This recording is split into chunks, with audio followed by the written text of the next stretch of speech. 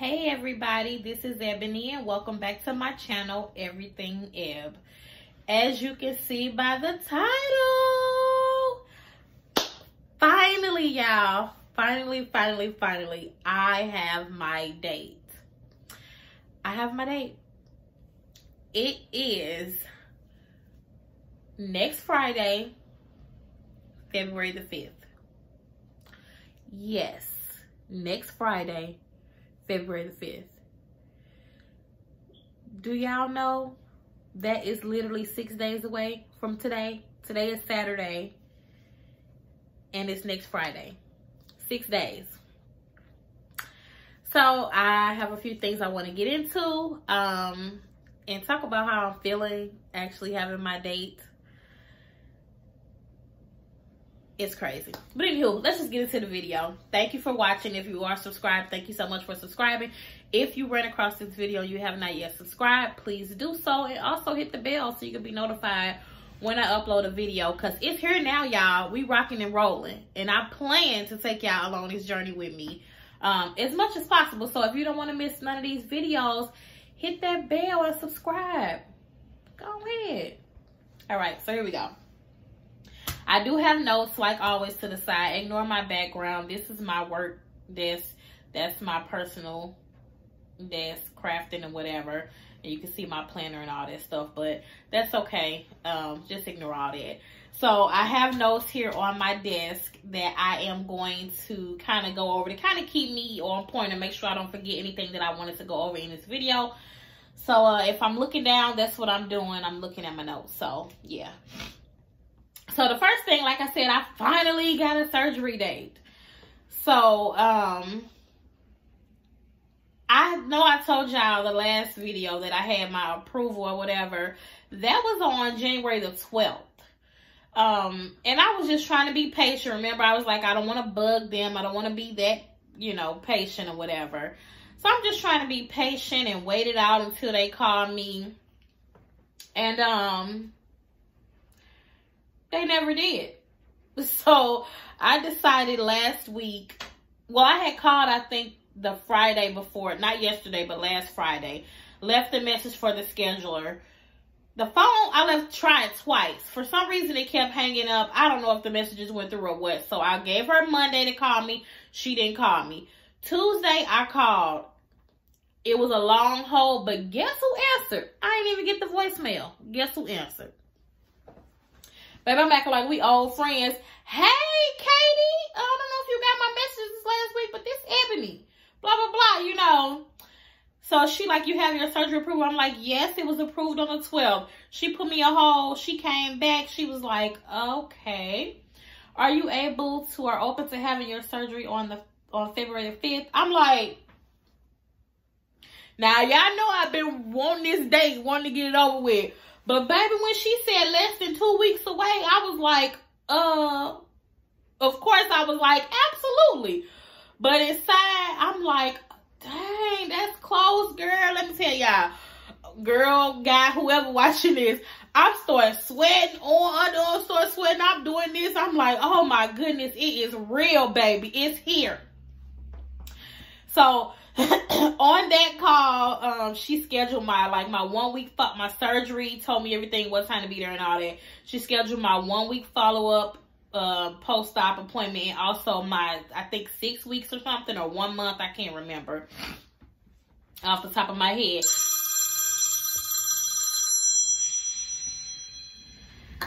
All right, sorry for the interruption, y'all, but my mama called, and you know when mama called, you gotta get it. So I had to see what she wanted. So I'm gonna turn this ringer off though, and hopefully anybody else call, I can ignore it. So anyway, wherever I left off at, so she scheduled me for my surgery. It's at 2 o'clock. She told me I had to be there by 12. She was telling me everything, you know, they reiterate everything. So like nothing to drink before or after midnight or whatever, but I get into that. So then she also scheduled me for my appointment, like my class, final class or whatever with the nurse before surgery, which was a Zoom class. That was yesterday. I'm gonna tell y'all a little bit about that. And then as soon as I hung up from her, like not even 5 minutes later, I get a call from the anesthesia office, which she did tell me I would be getting a call. And the lady was like, she didn't leave us any time. We need to get you in here tomorrow. You know, because you have to meet with the anesthesia team, and then you also have to get your C test, you know what I'm saying? So, and we need time for those results to come back. And I was like, is there any way I could come a little later? I wasn't even really pressed. Like, if I couldn't come another day, I would have preferred to give me some time. You know, it's literally tomorrow. I work, you know, I'm at work taking these phone calls. But she was like, no, we have to have, you know, time to get your C results back and this and that, and you have to come in tomorrow. I said, well, can I come any later in the day? You know, trying to come after work or whatever. I get off pretty early. I get off at 3:15. So that's still even a little business hours. You know, I'm like, can I come after that? She like, no, you got to get in here. So I'm like, okay, fine, whatever. So I kept an appointment. I get there. I told y'all, the being put to sleep, the being intubated, and the C test. Now, I done had the C test before, but I don't like it. It's terrible. I'd rather you draw my blood or anything. Like, it got to be another one they can test for that. But anywho, so I did that. That was Tuesday. All of these appointments were made. Wednesday, I went to that appointment. So, I'm going to get into that. But I forgot to tell y'all my stats. But since I'm getting into this appointment, I might as well go ahead and tell you. So that was this past Wednesday, and it took like 2 hours and 45 minutes. That appointment was super long. But when I got there, I did weigh. So let me go ahead and tell my stats, and then y'all know my goals. So my highest weight, and now I'm 5'1". My highest weight was 324 pounds. When I started this journey with the medical weight loss doctor, you know, at the beginning of my 6 months, my weight was 319. My last weight, I think I told you on my last video, was 281. My weight at this appointment the other day was 278. So I lost another 3 pounds, which leaves 4 pounds, and I know that's 8, but y'all know what I mean. 4 pounds to my goal. 4 pounds, 4 more pounds. Just, and like I said, I don't have to do it, but I would like to accomplish that 50 pounds on my own before surgery. I would be extremely happy. But either way, it's here. It's going down. I'm excited. So anyway, I was 278. So I get to the appointment. I meet with, I don't know how many people. A couple of different nurses. We're going over all of my medications. They tell you, you know, what you can take the day of and what you cannot. They tell you everything that's going to happen as far as you being put to sleep and put the breathing tube placed in your throat or whatever. I'm letting them know off the flip. I'm low. I seem calm, but I'm low key freaking out about all of this inside. So they telling me, you know, no, we do this all the time. We're going to take good care of you. They're actually going to give you something in your IV ahead of time that'll calm you down before you actually get into the surgery, the operating room, and they put you to sleep, like for real, for real. So I'm like, okay, I'm just hoping or whatever that like I was saying, it's not even really the surgery itself that has me concerned or has me nervous or whatever. It's actually the being put to sleep and the breathing tube going down my throat. That's it. Yeah. So yeah, that was that. And then they gave me, I had to get my last bit of my blood work. You have to do a urine test because they want to test you for nicotine. And then you get blood work. They want to see how your kidneys function and a couple other things I don't really remember, but you get, like I said, a couple tubes of blood taken. You got to give them urine for the nicotine test. And I don't know if this is everywhere, but you get a nicotine test with them. And then you also get a nicotine test the day of surgery. And they made it plain and clear that they will, I don't care if you hooked and you in the bed naked, hooked to the IV. If your nicotine test come back positive, they will take that IV up out your arm and send you home. They made it clear they not playing. I mean, I don't smoke. I'm just saying. That gotta suck for the people that do. But yeah, so they also gave me this soap or whatever. It's called chlorhexidine. This is what I have to shower or whatever with the night before, I use half the bottle, and then the morning of, I use the other half. And then, of course, you can put on any lotion or anything like that. And then, so that all went well. My results and everything came back the same night. So that's why I was like, why did she rush me in here? You know, like the results were going to take a while when they literally all came back the same night, including the C test. So, whatever. But I'm like, cool, that's done, whatever. Fast forward to yesterday, which was Friday, which was the pre-op, the final pre-op class with the nurse. They gave us, let me see. So this is the little surgery binder I put together. I don't know if this light, but I put this together. And it just has all of, oh yeah, and I used some planner stuff here to separate it. But it got like all the information about the surgery and all that stuff in it. And we went over all that whole packet basically. And this was it was Zoom, but it was a group thing. So it was a group thing. So we went over the whole packet, and we got to ask questions at the end and everything. And also they prescribed us 2 things that we have to do the night before outside of the soap or whatever. She sent it over to the pharmacy, and I actually had them picked up this morning. And this one is the patch. It's called, listen, I do this kind of work, and I laugh every time I'm on the phone with a member, because when I have to say a name of medication, because I be turning these up. But it's called scopolamine. I don't know, y'all. But anyway, it's the patch. I know if y'all watch these videos, y'all probably see. Most of the time I see they do it the morning of the surgery. They put it on you in the hospital, but apparently we got to do it at 8 p.m. the night before. We got to do both of these 2 things. This is the patch that goes behind your ear to help with nausea. And then this is a single pill that also you have to take at 8 p.m. the night before that helps with nausea. And it's called aprepitant. It's just 1 capsule you take it the night before. This little thing right here, y'all, was expensive. I had to find a good RX to make it $40-something for this 1 pill, because it was ridiculous. And I have insurance. Not good. But yeah, so I used a good RX on this one. This one wasn't that expensive. It was only about $14. But this one, so this week after we take the shower, I guess, or make sure we don't get it wet if we shower after that. But 8 p.m. you put the patch behind your ear, and then you take the pill. And it's supposed to help with nausea. So yeah, that appointment went well. They went over how we're going to eat after surgery and all that stuff. What happens after surgery. All the way up to really like 6 weeks after surgery. And we were able to ask, like I said, any questions. I had a few, but not really. I don't even remember what they were. Probably something I already asked, because I've been asking questions since the beginning. So I didn't have much. And let's see. Oh, but yeah, not in the middle, but in that class, like I said, it was Zoom. So I was sitting here at my desk, because I have my laptop right here, like always. I get a phone call. I step up to answer it. Yes, Ebony. Yes. This is such and such from blah, blah, blah, anesthesiology.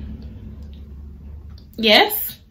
Yeah, I see they moved your surgery to February the 5th. I said, no, ma'am. It was always February 5th. It wasn't moved. That was always the date.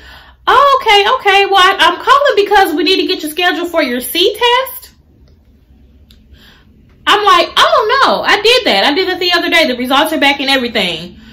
Oh, well, it has to be within 3 to 4 days of your surgery. Excuse me? Excuse me? Excuse me? Before I knew it, I said, oh, hell no. And then myself was like, hold on. You know, you get more sugar or whatever the saying is. You catch more bees with honey than boo-boo, whatever the saying is. So I'm like, I'm sorry, but no.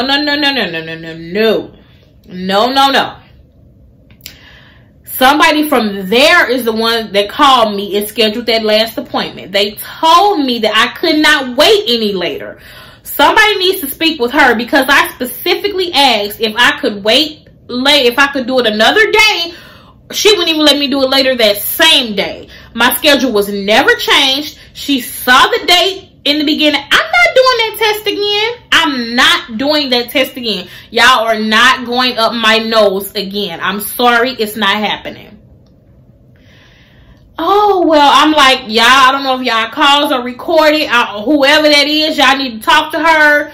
I don't know what to tell you. I'm not doing that over. Now, call me dramatic, call me a baby, call me whatever. But that test is horrible. And you're not going on my nose again. I'm sorry. Now, I wasn't all like this, like that with her. But I kind of was. Because I was adamant about not doing that test again. Like, but anyway. So she was like, well, let me speak to the head, the anesthesiologist. And, if I don't call you back, then there's no issue or whatever. If I call you back, then they're giving me a problem or whatever she said. So I'm like, okay.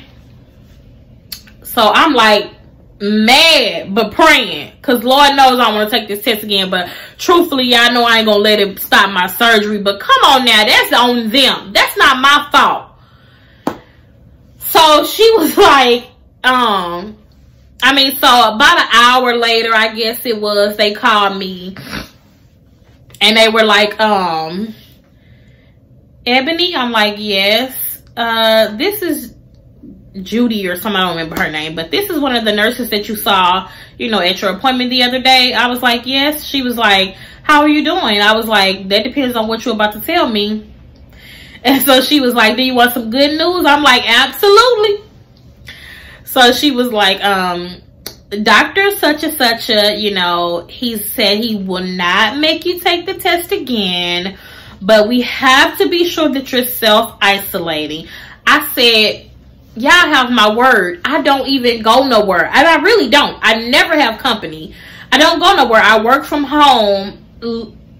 I probably told y'all this before. Like, that's why my gas lasts, literally, a tank of gas will last me a month or a month and a half, because I don't really go anywhere. I have no reason to, for real.